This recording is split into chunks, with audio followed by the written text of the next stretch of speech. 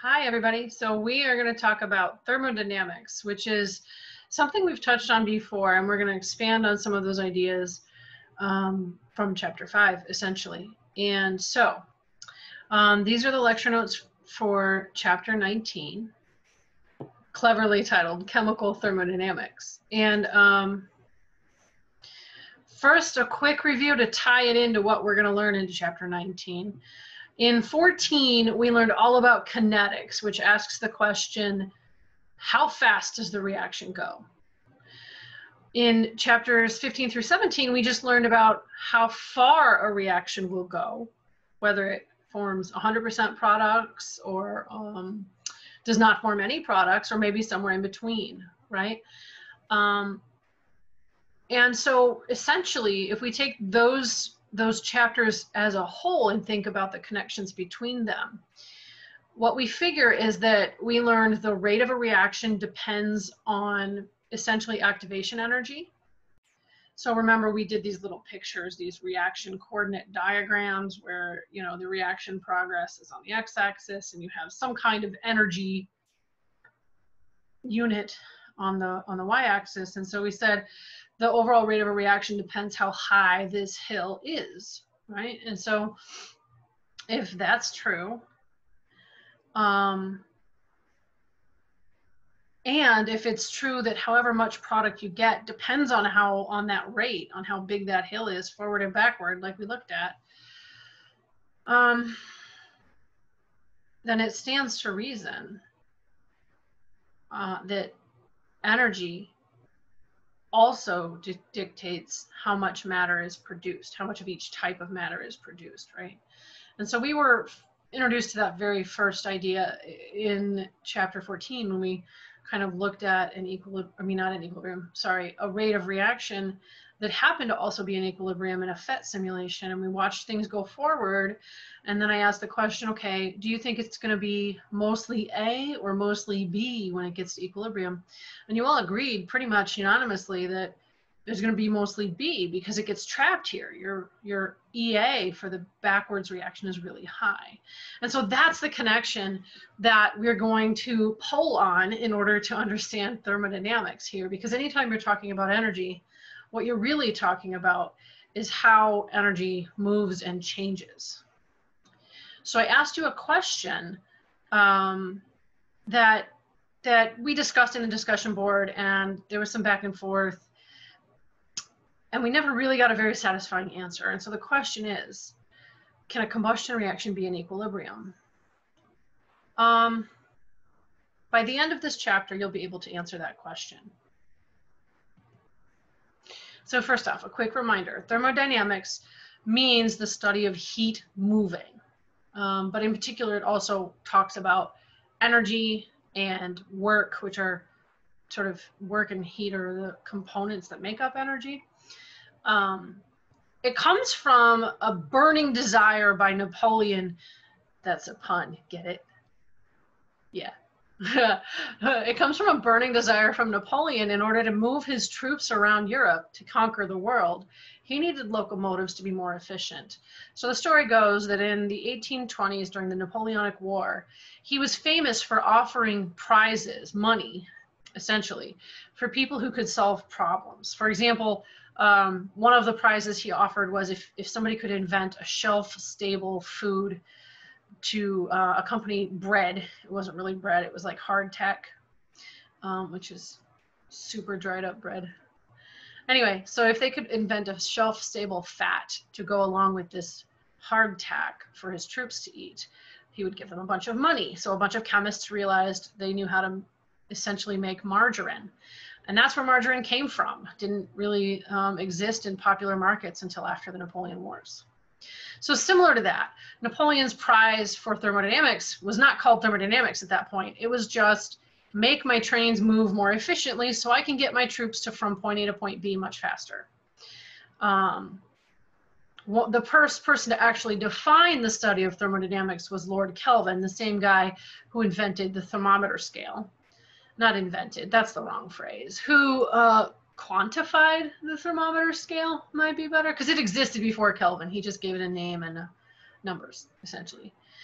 So Kelvin says, thermodynamics is the subject of the relation of heat to forces acting between contiguous parts of bodies and a relation of heat to electrical agency.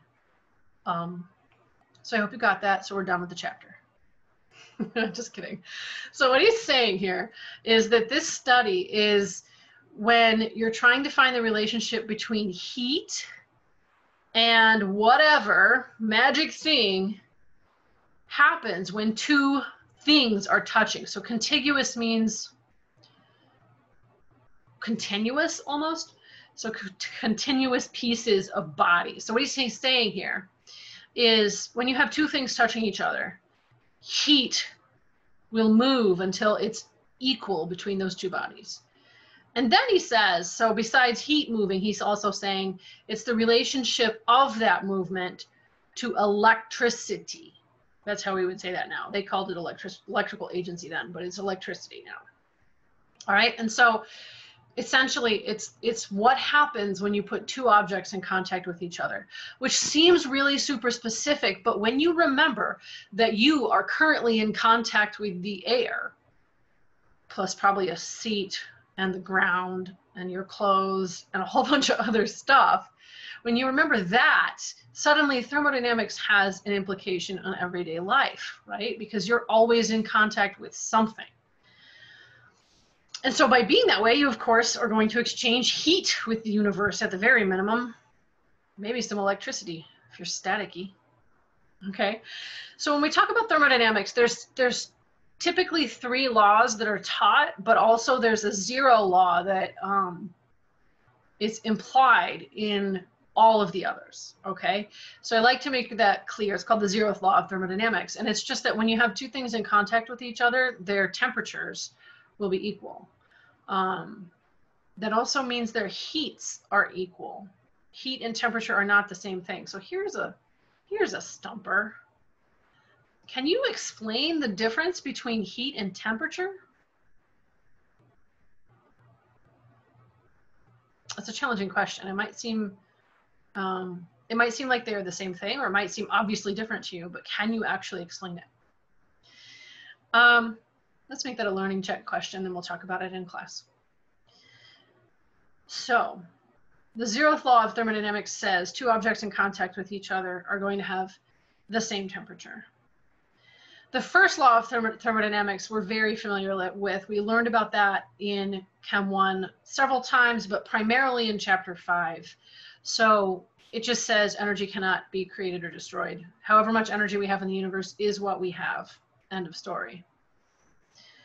The second law of thermodynamics is largely what we're going to study now in Chapter 19, and it just says that the total entropy of the universe has to be getting bigger and bigger and bigger if anything is changing, okay? The third law of thermodynamics we're actually not going to study at all because essentially it's theoretical. We can't get there. It's not measurable. We are not able to get to 0 Kelvin. So what actually happens there is really unknown. So it's a mathematical law. And it says, though, that if entropy is 0, you have no temperature, 0 Kelvin. Absolute 0 is what we call that, just to remind you.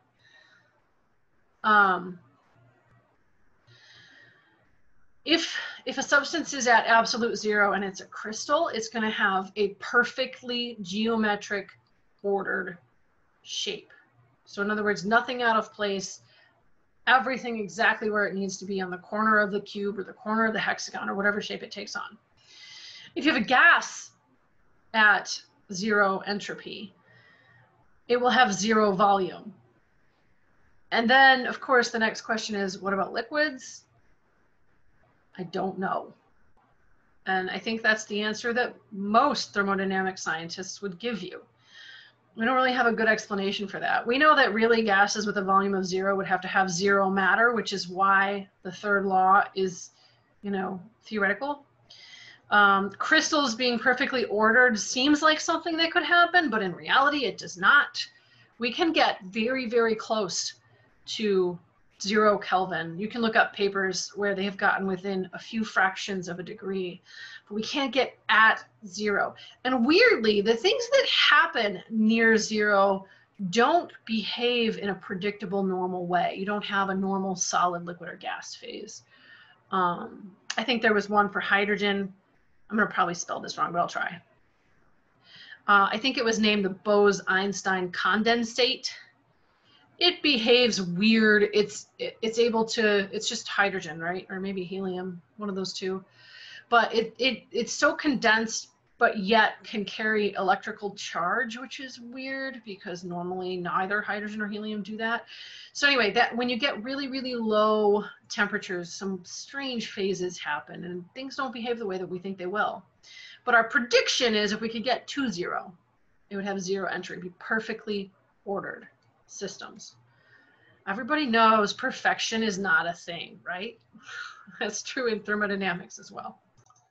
So to put some equations into these laws, just to give you a reference, the zero law is the easy one. It's just temperature of object 1 equals temperature of object 2. Pretty straightforward. That's assuming, again, that they're in contact in some fashion.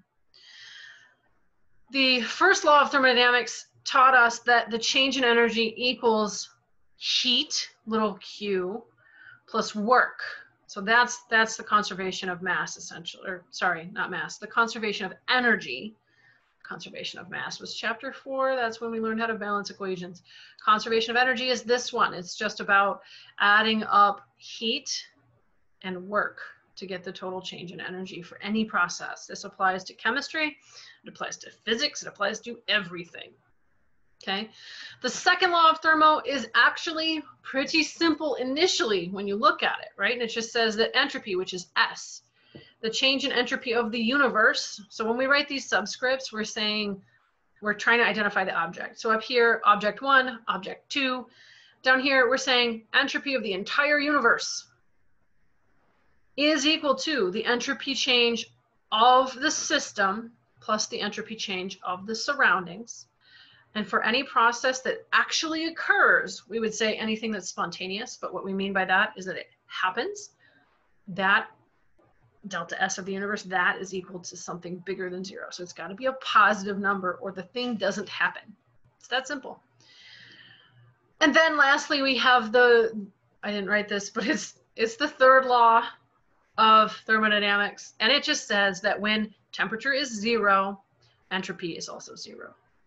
We're talking about 0 Kelvin, not 0 Celsius, just to be clear. Here's an easier way to remember it, and there's two different versions depending on your perspective. Okay, so the 0th law says you have to play the game. I just told you you're in contact with things. So the 0th law always applies to you, which means all of the rest of them do as well. So you must play the game. The first law says you can't win the game. That's because there's a certain amount of energy, right? You can't get any more. You can't get any less, actually. So I guess an optimist might even say you can't lose the game either. The second law says you can't break even. So while energy is limited in the universe, what's not limited is entropy. So what this means, you can't break even because entropy is always getting bigger and bigger and bigger. And finally, the third law says, since this is impossible, that you can't quit the game. So slight modification to the first and second laws, just to clarify this. This was the first version that came out from a scientist. I'm never clear who it was because it gets attributed to multiple people. That's why I don't have it quoted here, but someone else came up with it, not me. The other version was sort of refined to say, you can't win the game, you can only break even, but you can only break even if you're at absolute 0. Okay. So there's another article. There's lots of fun things about thermodynamics out there, cool pictures like matches and stuff. And but it was an article in an actual newspaper at one point, and you can pause the video and read it. But essentially, I think every child ever has made this argument to their parents at one point or another. Essentially, why bother cleaning my room? It's just going to get messy again. And they're not wrong. Of course it's going to get messy again. That always happens. But that's because entropy, right? Absolutely, actually. No matter how hard you try, entropy is always increasing. So let's even imagine if we had a home where nobody was living in it and it was perfectly clean and everything was put away. Does it stay that way forever? And of course the answer is no. Even if no animals get in there, even if nothing happens to the house, you're going to have dust. You're going to have things breaking down, even if they're not getting used.